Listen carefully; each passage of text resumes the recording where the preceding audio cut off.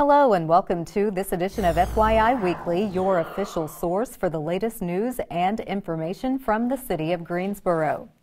The City of Greensboro Community Food Task Force will host 4 Community Connection Forums throughout the year. The Community Food Task Force is a group of partner organizations and government agencies working toward a healthier Greensboro through advocacy and increased access to nutrition and local foods. The first topic is summer meals for youth. That forum will take place on Tuesday, February 11th at 2 p.m. at the Barber Park Event Center. Each Community Connection Forum will consist of a presentation from one partner organization or panel discussion on a timely topic, followed by a sharing session. Individuals or groups are invited to provide updates on feeding programs and related news. The time and location for each forum is 2 p.m. at the Barber Park Event Center located at 1502 Barber Park Drive. Dates and topics for the Community Connection Forum are as follows: February 11th for Summer Meals for Youth, May 12th, Health and Hunger, August 11th, Food Policy and Advocacy, and November 10th, Keeping It Local, Fresh Food Access. For more information about the Community Food Task Force, visit the city's website. The International Civil Rights Center and Museum invites you to attend its annual gala on Saturday, February 1st, in celebration of national and local activists who made significant contributions to advancing human and civil rights. The gala will take place at 7 p.m. at the Special Events Center in the Greensboro Coliseum Complex. The Civil Rights Center and Museum will mark the milestone 60th anniversary of America's most recognized lunch counter sit-in protests against segregated public eating establishments in the South. This event will also celebrate the 10th anniversary of the museum's opening. The museum has invited Barack Obama, 44th President of the United States, to be honored with the Alston Jones International Civil and Human Rights Award. The Reverend Al Sharpton will be honored for his continued work on behalf of civil rights and human equality with the Lifetime Achievement Award. Famed actor and activist Danny Glover will be presented the Trailblazer Award. Other honorees include Cleola Brown, union leader and labor activist, the Reverend Dr. Cardis Brown Jr., and Dr. Linda Brown and Emma Washington. These ladies will be honored for their role in the F.W. Woolworth 1960 lunch counter integration. To purchase individual tickets or a table, please call LaTanya Wiley at 336-274-9199 or visit the museum's website. Parks and Recreation will offer a winter hike on the Laurel Bluff Trail at 1 p.m. on Saturday, February 1st. Admission will be single-serve snack food or a winter jacket, which will be donated to the Interactive Resource Center to assist residents experiencing homelessness. Space on the hike is limited. Reservations can be made online. Participants should meet at the head of the Laurel Bluff Trail on Lake Brant Road at 12:30 p.m. for parking and donation collection. Laurel Bluff is a total of 6.5 miles round trip, and the hike is moderately strenuous based on the distance and terrain. For more information regarding this program and others offered at the city lakes, visit the city's website. In an effort to help each of us improve our quality of life, the city has partnered with Cone Health for a series of brief and informative videos designed to inspire you to make better choices when it comes to healthy living. Let's check in with our friends at Cone Health for today's news for your health. Did you know that over 7.5 million people are seen in physicians' offices for shoulder pain every year? We'd like to share with you today a series of exercises that we found are helpful to regain mobility and strength and prevent injury in the shoulder. So we'd like to demonstrate for you one of the exercises that we find is very important to keep your shoulder healthy. This first exercise isolates the group of muscles that we call the external rotators, an important part of the rotator cuff. And this is performed by holding an elastic band or a bungee cord between your hands with your elbows safe at your side and rotating your hands apart. It's important to keep your elbows close to your side and to keep your shoulders low. Don't hike them up close to your ears, but again in a relaxed position down low. we recommend doing 3 sets of 10 repetitions of this exercise 3 to 5 days a week. So the second exercise for healthy shoulders involves an exercise called shoulder extension. This helps to isolate the muscles that attach to the shoulder blade and helps with stability. This is called shoulder extension. You utilize an elastic band, grasped with your hands, elbows straight, and to begin with, you want to pinch your shoulder blades together behind you and then draw your hands backwards. That's the shoulder extension. And again, we recommend performing this 3 sets, 10 repetitions, 3 to 5 days a week. Now, these elastic bands can be attached to a doorknob or any other stationary object around the house. You see how Noelle keeps her shoulders level. They're not rising up next to her ears, and it's very important to keep the shoulders down to get the full effect of this exercise. The third exercise for a healthy shoulder we call a horizontal row. And this again is performed with an elastic band or a bungee cord. In this one, you want the band to be attached roughly at shoulder height. So you might need to sit down if you're attaching the band to a doorknob, or you can put a knot in the elastic band and close it in the door so that it's at about your shoulder height. And you're going to grasp the elastic band with your arms straight, and then you'll be pulling your hands in towards your chest. You pinch your shoulder blades together at the onset, and then you'll pull your arms in and then slowly release, keeping your shoulders level, not hiking them up near your ears, but keeping them down low. And again, 3 sets of 10 repetitions, 3 to 5 times a week. Certain shoulder positions and movements can be very hard on the group of muscles that we call the rotator cuff, in particular overhead reaching and lifting. So the military press, which Tracy's demonstrating, can put excess stress on the rotator cuff muscles, and is generally an exercise that we would recommend people avoid. In addition, dropping the barbell behind the head and up onto the back of the neck also puts the shoulder in a compromised position that can cause stress and strain and irritate the rotator cuff and shoulder girdle muscles. Our final recommendation for a healthy shoulder is to make sure that you're always lifting and reaching in safe positions. You want to make sure that you maintain proper posture. You can see Noelle sitting up nice and straight. And as she's reaching, she wants to make sure that she uses good body mechanics. You want to avoid reaching in awkward positions, such as when you're driving your car, reaching into the back seat for an object. It's a position that puts the shoulder at a disadvantage, and we often see people come in with shoulder injuries from lifting in awkward positions. So take the time to find a safe, comfortable position. Use your power zone with your hands in front of you, your elbows at your side, elbows below your shoulders. That's the safe zone. Regular exercise is a critically important part of a healthy lifestyle for people of all ages and activity levels. Regular exercise improves our strength and endurance, can help prevent injury, and helps in our recovery. Maintaining a full range of motion and normal strength in the shoulder is the key to pain-free shoulder motion. Please visit conehealth.com/orthopedics for more information. I'm Dr. Kevin Supple. When it comes to affordable housing, there are several opinions and approaches to solving this real dilemma facing many communities. The City of Greensboro wants to hear from you. We'll have that story and more news coming up after the break. Stay with us.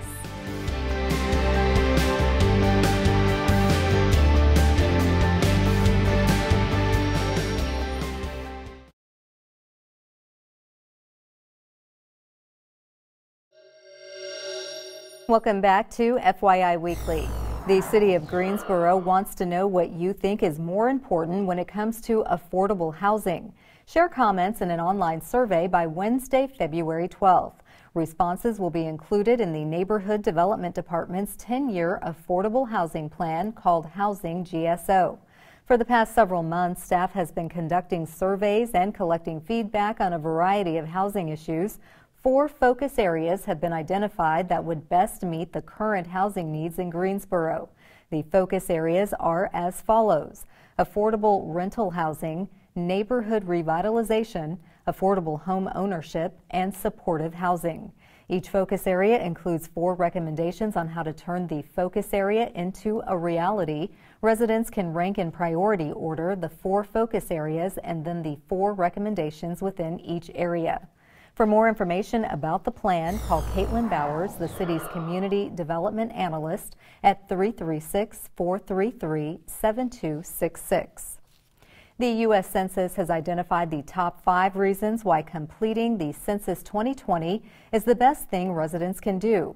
Number 5, the census identifies how many college students live on and off campus in our community. Students, infants, and children should also be counted because they use the community's educational programs and services. Number 4, this supports plans for new housing, which improves neighborhoods. Developers need to know market strength and financial standing to invest in various types of housing. Housing needs also take into account how many people live in our emergency and transitional shelters.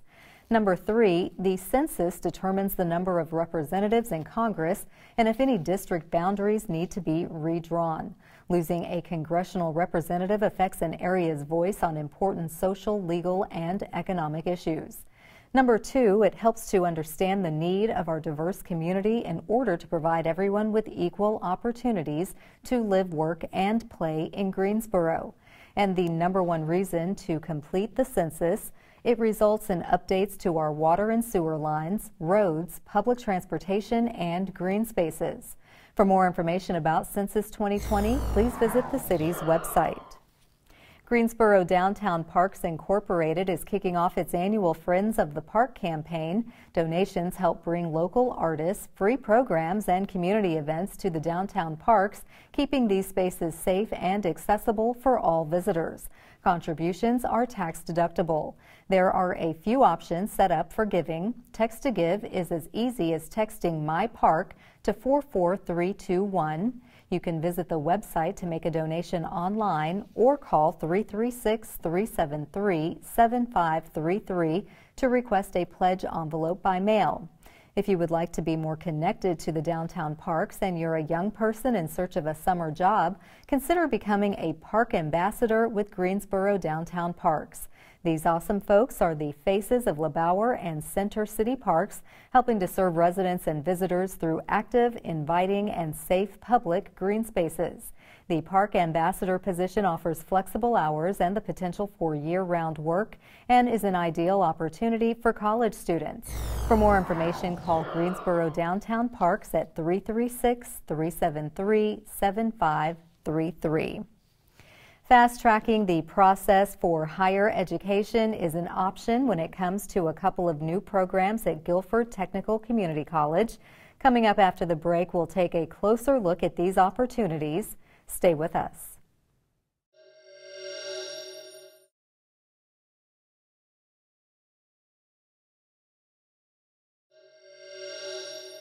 Welcome back to FYI Weekly.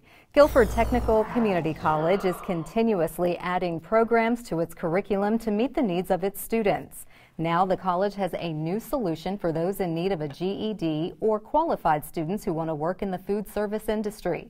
Joining me now to tell us about both programs is Zeladith Blakely. She is the Associate Dean of Adult Education at GTCC. Hello, Dean Blakely. Welcome to the show. Thank you. Good to have you back. Always good to see you. Thank you so much. So tell me again, what falls under the umbrella of adult education? Well, we have 3 main programs. One is what we call adult basic education. Okay. And that is for students who want to remediate in reading, math, writing. Okay. We have adult secondary ed for adults who they're still doing some remediation, but in preparation for a high school equivalency, such as a GED. Okay. And then lastly, we have our English as a Second Language program, or English for speakers of other languages, to help those whose native language is something other than English become more proficient in reading, writing, and speaking the English language. So with the GED option, you now have something new that you're calling the Fast Track GED. What's the difference between that and your traditional GED program? Sure. So we're really excited about our Fast Track offering. We're able to, in partnership with NC Works, we're able to offer qualified students who are aged 16 to 24, okay. An opportunity to get their high school equivalency in 45 days. Oh, wow. And so in doing so, students are taking classes Monday through Friday from 9 until 2. To help them in that endeavor. We have vouchers to help them defray the cost of the actual equivalency exam. We have bus passes to assist them with transportation. Yeah, you're really giving them not just a boost, but you're making sure they can get there and you're making sure they can pay for this. So 45 days, how long would it normally take to get a GED if you don't do the fast track? So it varies. You know, when students come to our program, they come with varied strengths. Okay. Some have a stronger skill set than others. There are a lot of factors that go into that. It depends on, you know, how well they attend, how engaged they are when they are attending, the skill set that they brought with them when they come. And so for some, it's very short. Yes. For others, we get to know our students really well over a period of time. Okay, well, it's good to know that that is an opportunity in the event that someone needs a faster way of acquiring their GED. If I may, yes, another beauty of the Fast Track program is that it provides apprenticeship opportunities. Oh, wow. Where students can work on aviation or HVAC, heating and air, allied health. And so when they get their GED, they can graduate with not only their credential, but also a skill set to help them get to work a lot sooner. Oh, that's fantastic. Now, you have two other programs, one called Power and another Power Pathways for Food Service.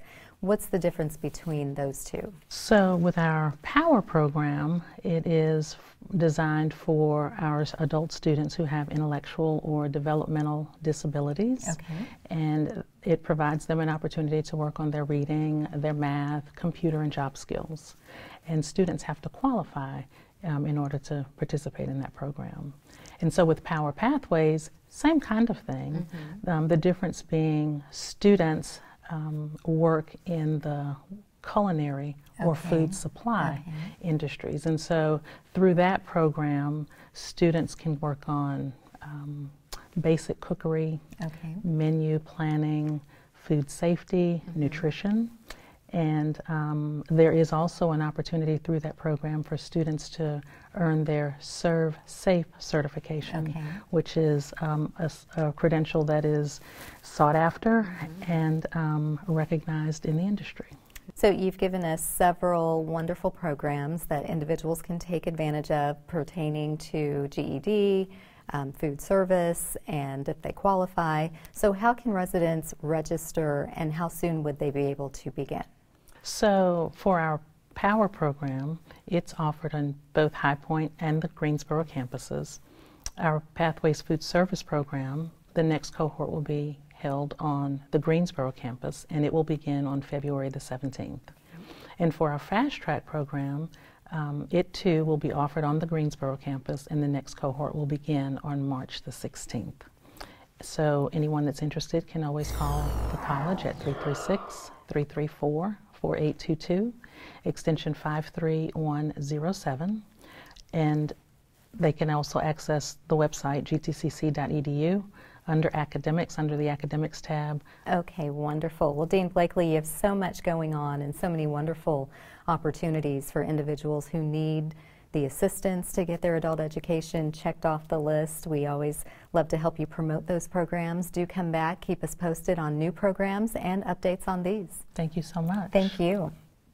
Stay tuned for a tidbit of useful information about Greensboro as we tell you something about the city. That's coming up after the break. Stay with us.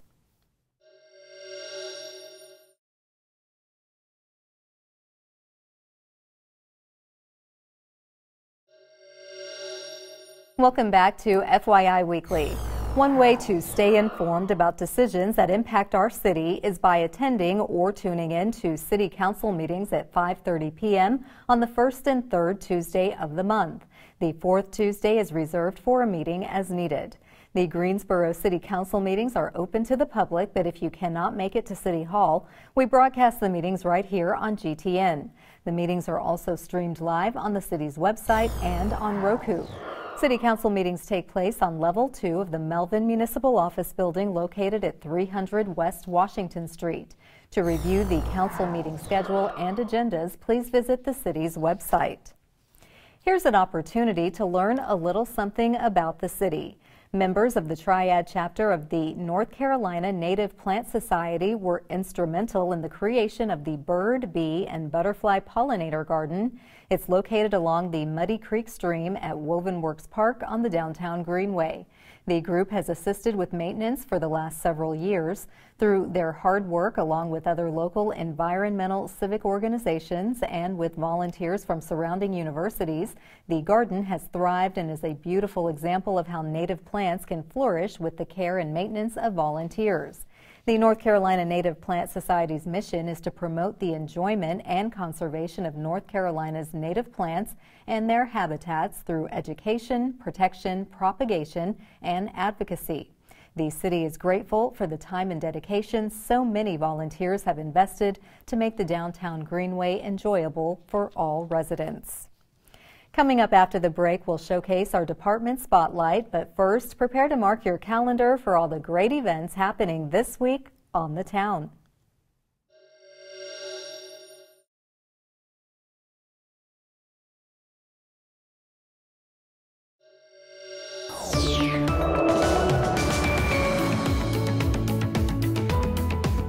Hey, this is Lana. There's a lot going on in Greensboro, so let's get started.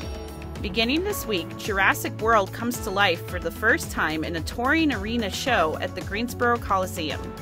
Join a team of scientists that are trying to unravel a corrupt plan and save Genie, an all-new dinosaur, from a terrible fate. Along the way, experience some of Jurassic World's most iconic dinosaurs, including Blue the Raptor, Triceratops, Pteranodons, and the mighty Tyrannosaurus Rex. For showtimes, visit GreensboroColiseum.com. On Friday, head over to the Carolina Theater for two North Carolina duos for an evening of original Americana music in The Crown.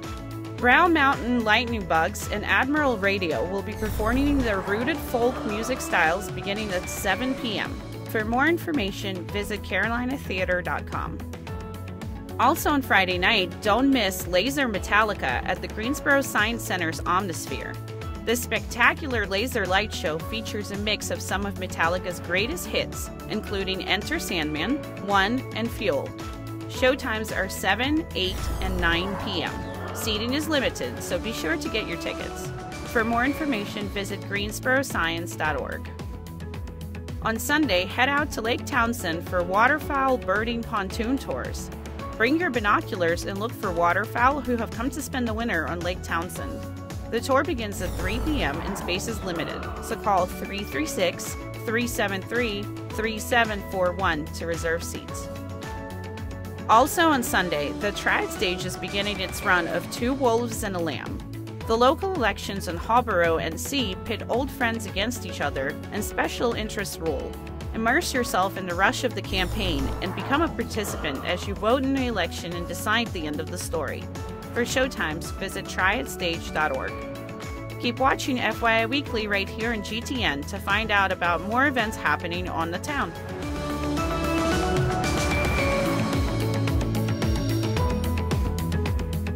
Welcome back. The City of Greensboro has more than 20 departments and several divisions committed to serving you, our residents and visitors. Let's go behind the scenes in our department spotlight.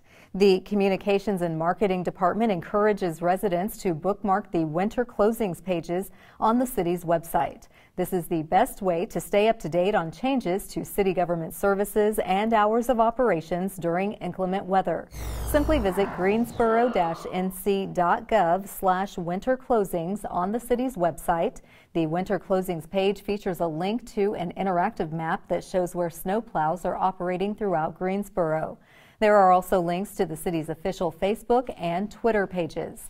The page also includes the list of local television stations that report city government closings and delayed openings. Now is the ideal time to visit the city's website and bookmark the winter closings page in advance of any winter weather events. Straight ahead on the other side of the break is this week's Way to Go GSO shout out. Stay with us.